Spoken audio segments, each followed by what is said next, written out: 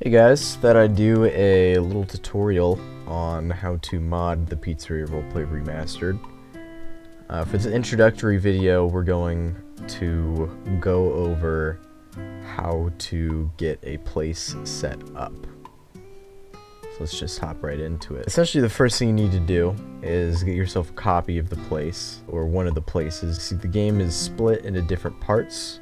I have specific parts that are free to take, this one being the lobby here. You can also take any of these places here if you want to use that as the base. For now, I'm going to start with 1993, so I'm just going to click on this link, go over here. It'll look like the same place, but it really isn't if you look at likes and dislikes, especially the URL. It says specifically a different place. So I'm going to open this up with a little edit. The three buttons there, the same thing will show up on your screen. So since I'm a developer, it'll let me publish back to the same place that I edited it from, but you'll not be able to do that. So what you're going to have to do is you'll have to save this to your own place. And the way you do that, you go to File, you go to Publish to Roblox As, and then depending what you want to do with it, you can either make it a personal place or a group place. It's your choice. I'm going to make it a personal place, call it Modding Tutorial. Might as well make it public. I'll link it in the description of this video so that you know it's working. So as you can see, the little tab here changed its name to Modding Tutorial, meaning that we are now in the modding tutorial place. One more thing that you'll need to set up here is if the windows here do not look like yours, then you'll need to do a little bit of manipulation on view. Oops. Let's get that re-expanded.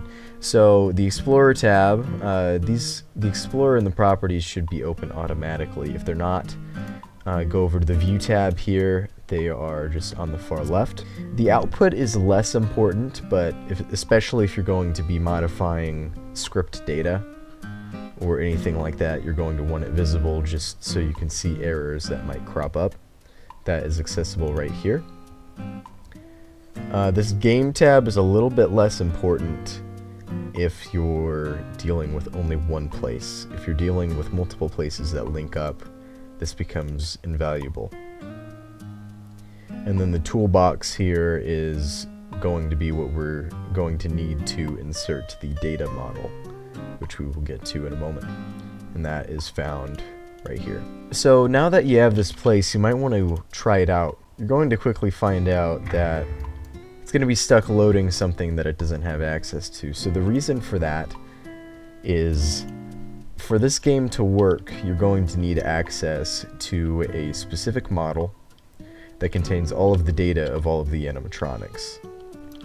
So how do we get this model? So in my Discord, I have a modding channel. This has all the links, all of the information, and has a link to a model right here. So this model, when you go to this page, it'll ask you to take it. Once you take it, go back to your game.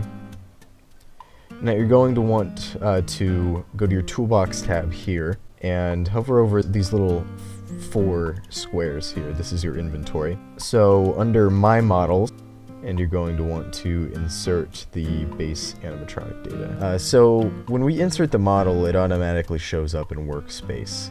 So we're going to have to take this model and we're going to have to drag it into Economy. If you can see, all the animatronics, all of the gears, even OC parts, everything is included in this model. So you are going to want to take it, hover over Economy in Server Script Service, and drag it in. So once you have that in there, you may think that you should be able to play the game just fine. However, there's a few more things that we have to do to make sure that everything runs properly. So as you can see in the output, I just tried to run the game, and it gave me an error. It says, cannot write to data store from Studio if API access is not enabled. We need to enable API access. Another thing we need to do is we need to make sure that only R6 players can join the game. We can't have any R15 avatars. since the game is designed with R6 in mind. So for the avatar, we're going to go to the game settings, which is under home at the top bar, and then we're going to select R6.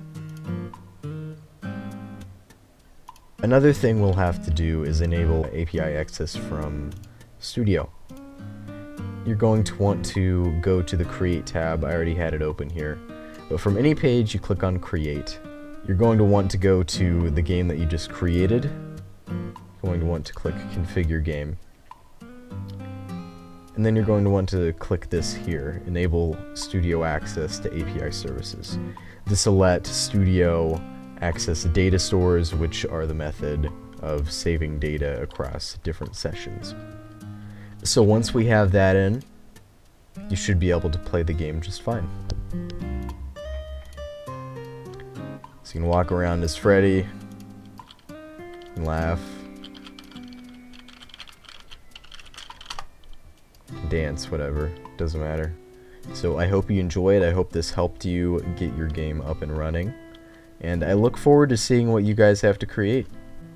Alright, until next time.